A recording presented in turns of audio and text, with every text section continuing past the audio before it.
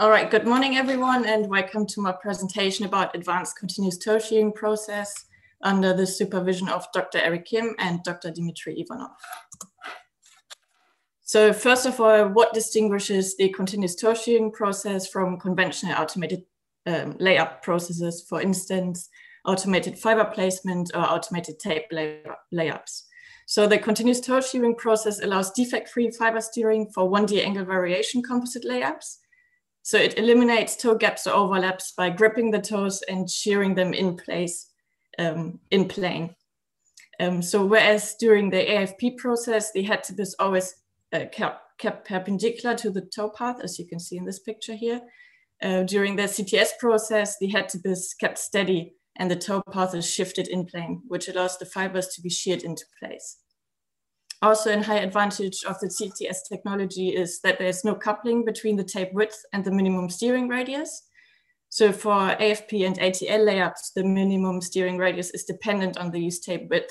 And to prevent fiber buckling and straightening on the inside and outside of a curved layup, the steering radius requires to be kept as large as possible for these layup processes. So even for 3 mm wide tapes, a minimum steering radius of about ½ meter is required for these layup processes to avoid any defects. But laying up on a complex 3-dimensional surface is to date still challenging, as triangular gaps with fiber discontinuities and resin-rich areas are induced. So the main research goal is to achieve defect-free 3-dimensional layups, which would significantly expand the design space and allow manufacturing processes with ultra-high structural efficiency. So the effect of AFP defects.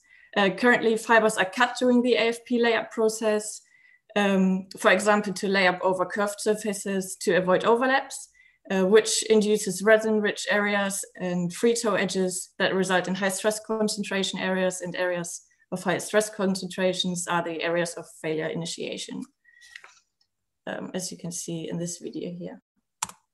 So Falco et al. Did a research and studied the influence of triangular shaped toe gaps of notched and unnotched composite specimens for tensile tests. And for defect-induced unnotched specimens, a strength reduction of around 12.6% was analytically predicted compared to defect-free specimens. However, the experimental results show an even higher strength reduction of around 22.1%. For an open hole tensile test, the strength reduction was analytically calculated to be around 9.1%, whereas the experimental strength reduction was stated to be around 4.8%. And furthermore, it was also said that the composite-free edges had an impact on the failure mode of the specimens, which were mainly delaminations.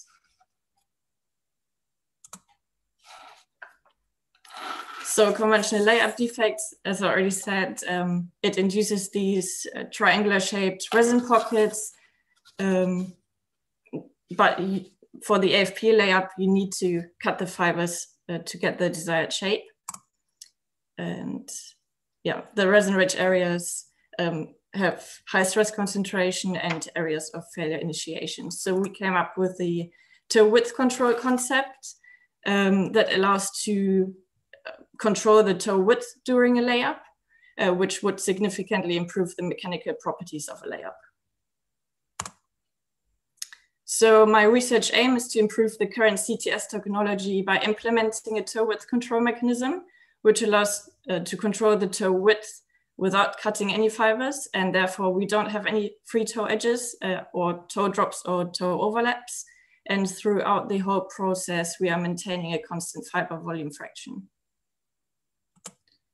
The research objectives are to find ideas to eliminate geometry-induced defects, design and build a toe width control device that can be easily mounted on CNC machines or robots to produce 2D or 3-dimensional layups, evaluating and analyzing the accuracy of a layup, and then improve the concept. So we have already done a layup with 20 5 toes laid next to each other, and we have narrowed down the toe width along the x-axis, and we were able to change the toe width by approximately 30%, but we can further improve it in the future.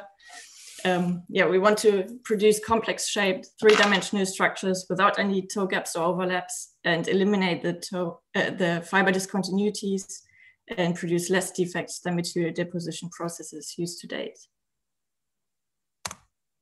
Thank you very much.